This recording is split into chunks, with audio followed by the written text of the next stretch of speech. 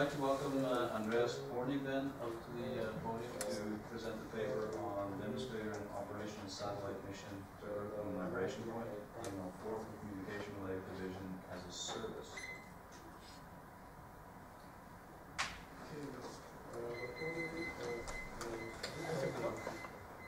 Yeah, but just. I'll just start. Yeah. Okay. We have check. I'm Andreas Hornig, and I'm really glad to be here presenting my talk about the long title you gave. It is my final diploma thesis study, and it was done at the Institute of Space System at the University of Stuttgart with the strong support of OHB systems in Bremen.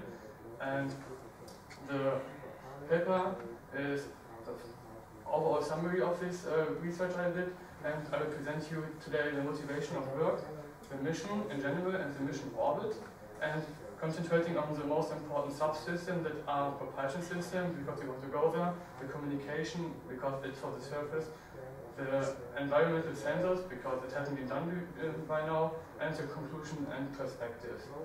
So, first of all, past and present lunar missions already relied on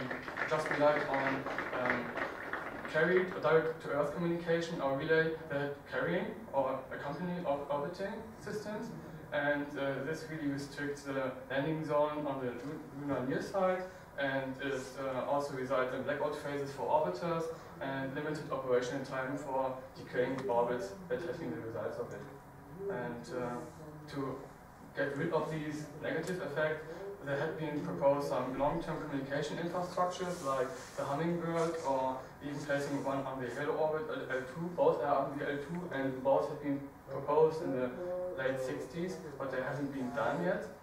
And so there's still something to do in this respect. There is some kind of network with the Mars Exploration Joint Initiative, started in 2009. With MRO, and it's ongoing, so you can use this existing networks for all kinds of Mars exploration vessels, and there are thoughts about doing this also for lunar exploration, so there is a big need for this, for the future exploration of lunar surface and even beyond. And so that's now my point. I did some concept study for this. It's a phase 0, almost phase H approach of this TYCHO mission, and it is a communication relay service between the Earth and the Moon via the Earth Moon libration point, EML-4. It's a long-term infrastructure for different moon missions on lunar surface, orbit, and the EML-1 and 2 points. So here's the service aspect, and the mission is divided in 2 missions. First of all, that's the main point, is the demonstrator satellite, TMO0, that is for qualification of the later ongoing operational mission, and what I said about the operational satellite TMO1, which provides the long-term communication service in the end. And this shall bring an opening of new scientific and marketing opportunities. Not market opportunities, so, right. Okay. What's so special about EML-4 for this kind? It has an opportunity, it has the possibility of a relative fixed position with respect to lunar surface, and it's long-term stable, so it's a nice place for placing the satellite for a long-term communication system. And what you get is for lunar mission that with the permanent access from the coverage on the upper map, you get permanent access to this area, and this already includes 10 out of 13 high priority landing sites that have been studied with the NASA studies, and these are mainly points for interest about the geological aspects, astronomy mission, and even manned exploration later on. And it also covers an exclusive zone, meaning this with respect to other relay satellites, like when you place one on the EML-2, and if you are considering deep space network, there's a gap where both of them are not really good in covering. So this is only covered by a satellite from EML-4. So this is the main purpose and the main selling point here. And the complete study had been done according to the operational mission for TMI-1. So everything is identified for and designed for the TMI-1. And critical points have been identified for the transfer and injection to the EML-4 orbit, because this hadn't been done before. Only Heighten passed through it, did some measurement, but they didn't stay there, they didn't inject it to it. And attitude and orbital control hasn't been done yet for this point. only for the other Sun Earth libration points and others. And the EML-4 environment is not completely understood yet, so there is a basic need for getting to know what will happen to a long-time infrastructure there. And of course, it's a communication relay satellite. The performance has to be guaranteed from this for this 10 years. And derived from this, everything has to be qualified for the demonstrator mission, because you want to have a risk reduction and a cost reduction, and of course the qualification. So you get rid of everything that you don't need, reducing the complexity. So you see here the TML1 has 2 dishes and communication system, and on the TML0 it's just 1, because we just want to have this qualified, and then we can scale it up first. As I said, this hasn't been done before, so the user requirements have been identified in my research. These are mainly done in 3 aspects. It's a communication availability, so a permanent access the users want to have, and by a long time, here are 10 years, so it even includes some lunar basis approaches later on, because I don't know how long lunar basis will take to build there, but this mission is designed for this. And the communication performance, it's about 400 Mbits. This is 4 times the current data rate of ISS, so we can even use and transfer it to lunar bases or other space stations. And 400 Mbits is also a recommendation by ITU for EML-4, EML missions in general. And of course, standardized universal access, like it has already been done with EDRS, or International Lunar Network. And derived from this, mission requirements have been set up like it should be a relay service, and it should mainly be built by commercially out-of-the-shelf products to keep the cost down.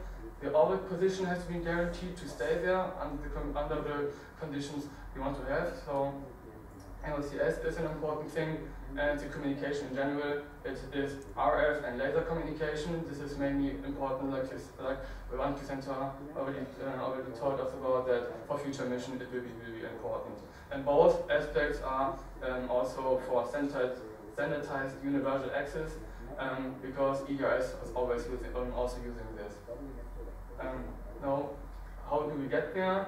In my study, I selected the weak stability boundary transfer for the demonstrator at least to keep costs down. Okay, it will take a little bit longer, but with 10 days additionally, I think the maximizing of payload is an important point over here.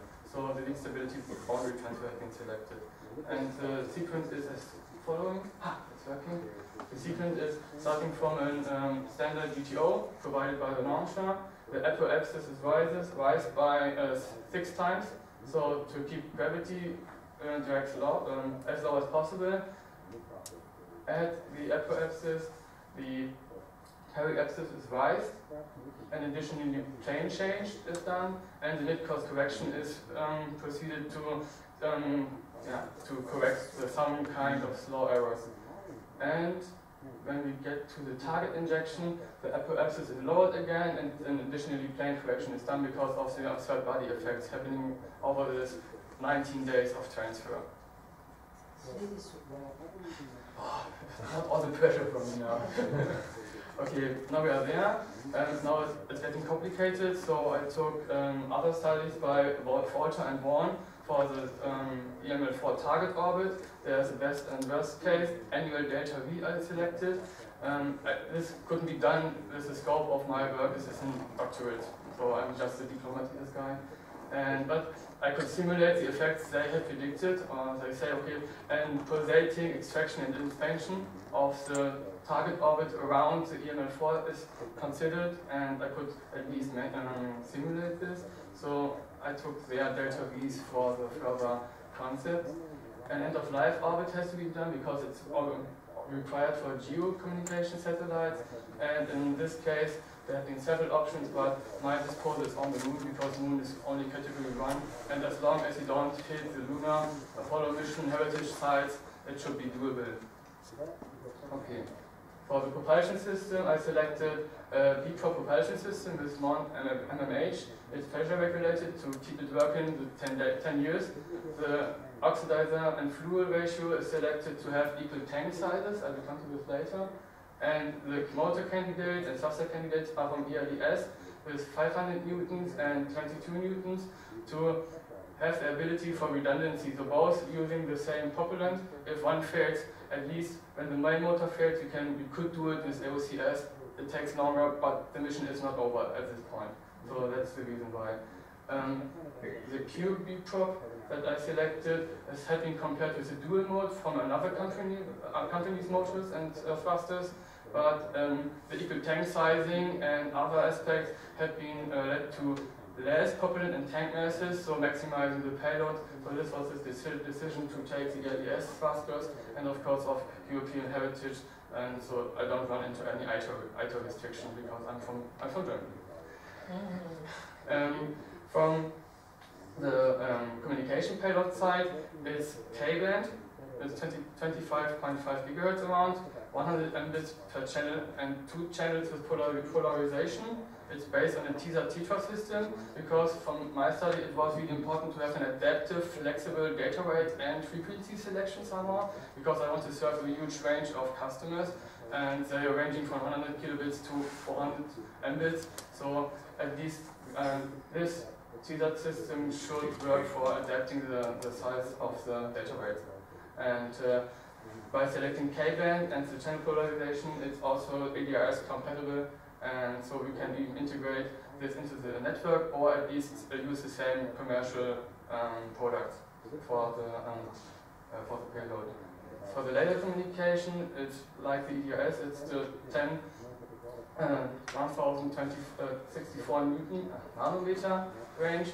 It's a commercial off-the-shelf product, so this is only 22 Mbits because I want to take it, place it on my satellite, and then have the qualification from this thing because it hasn't been flown on EDRS yet. It's qualified but not there, and this is another qualification test. For the TMA-1, for the operational mission, then there is a full power and perhaps 1.8 gigabits of transfer, perhaps. But this is another aspect, I come to it later. And the standard TT and TT&C system in X-band, not interfering with anything on the moon because the astronomy persons don't want to have me interrupting on the fast side of the moon while they're doing astronomy.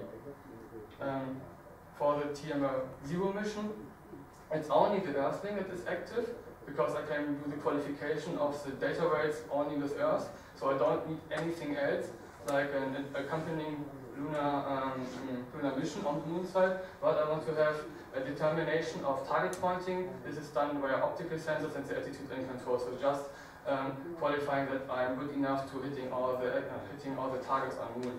The later TMA-1 will have both sides, both links. And for the links, this is only a shortened link budget.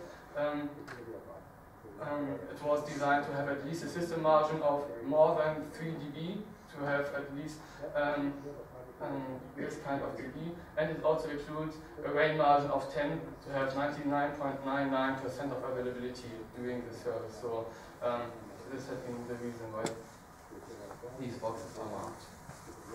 Furthermore, I already told that the EML-4 region is not very well understood. There is a dispute if there is a Kordylewski cloud. It's a small dust cloud. It should be there, but nobody had really proof of it. So this is the reason why there are dust detectors on board for small particles with small masses and small velocities, and a sensor for cosmic particles that have higher velocities and higher impact energy, so to distinguish whether or not it's coming from the Kordylewski cloud or somewhere else. This is the aspect for having a research about the degradation of solar power generator, to be sure that 10 years of operational time is doable with the later TMA-1 mission. Everybody who is interested in numbers, to give you some overview, the launch mass of the satellite will be about 2 tons, so it's quite big demonstrator, it's quite a small demonstrator, big demonstrator, but a small communication satellite, and the power is about 1.2 kilowatts. So the cost budget is about 230 million euros. It's considered on basis on existing GEO communication satellites and on another EDRS-C satellite, and For this, it's just a TMI-0 demonstrator mission, but with the learning curve, this is also be considered for the later for the operational mission. The development relies on standard and cost components. The technology development initiatives have been identified, like how high power LEDs for the high power laser emitters for the laser communication terminals, and it's even possible to have it as an alternative platform like the GEO from OHB. So this mission should be feasible. Okay, now to the service character. Which person or which user shall this communication satellite serve? That's a big issue in my opinion. That's the reason why the demonstrator mission is so important, because it can at least qualify without a partnering mission and telling you it is possible. And with 1 K-band and laser, it can even serve as an EDRS satellite, as a backup satellite, so it's not completely useless. But without a mission after 2017, there's no, at least as far as I know, there's only one planned mission, and it's not even clear if it will fly or not. And afterwards it will only be private ones, or like the big one over there, 2015, is the big spark is Google Lunar X Prize, and nobody knows if they will keep this point over there, so not be afraid by the big spike. So it is really difficult to tell the current users for this, but at least the demonstrator should be safe, and there's at least some possibility for having it at the EDRS satellite. And the quickest and the earliest point for the deployment of the operational satellite is after 2025. So considering all the technology initiatives that has been done, like the waiting for the TYCHO system to be ready in 2016 and other later communication issues, that's the earliest point of start of this mission. Because you have to wait until all the aspects has been researched that has been qualified by the demonstrator mission. So,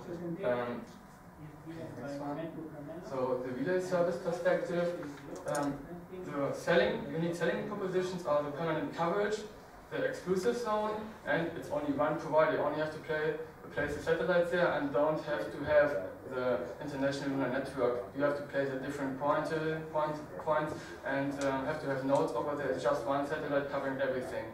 Then the long-term infrastructure is for the stability.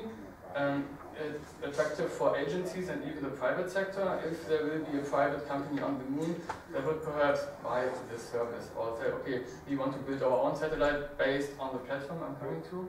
Compatibility is also a big thing. It's for the user market acceptance. They don't want to integrate some magical standard nobody uses, so EDRS and ILN is important, and you can even connect and combine both networks via a bridge through this TYCHO relay satellite service.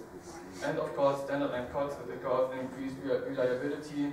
These things are proven or should be proven with a high technology readiness level, and all of this is or could be a building block in space development exploration.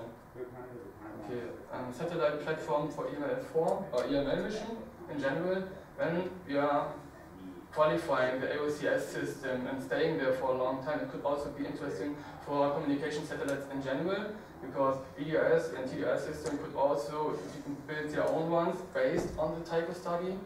It's a service, so you can even place a lunar navigation satellite system service there, like mentioned before. So not only using the GPS signals, but also signals from the EML-4 and EML-5 points, and increasing the coverage of the signal. And long-time measurement, you can even use it for deep space technology qualification and even space weather.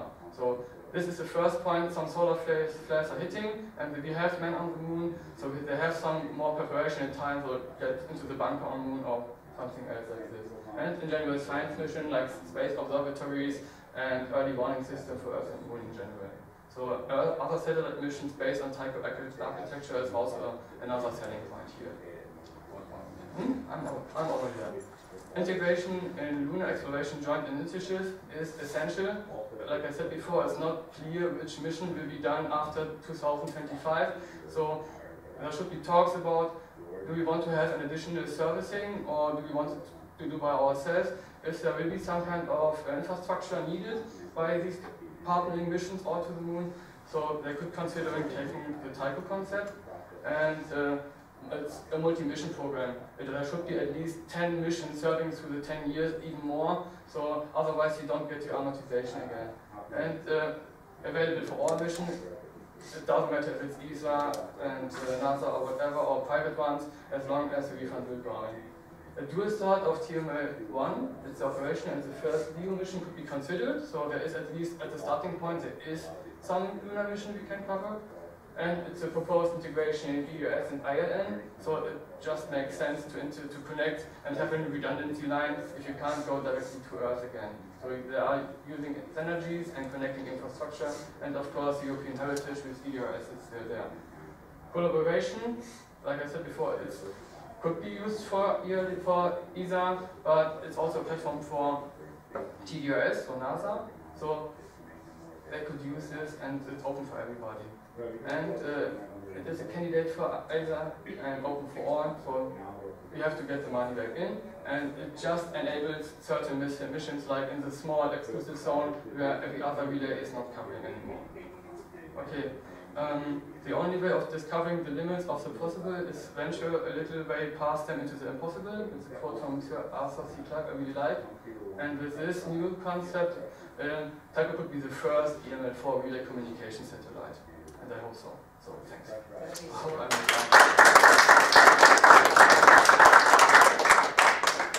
Any questions? Super. Not my English, that is not super. No, good. Hi, thanks for the presentation, great work.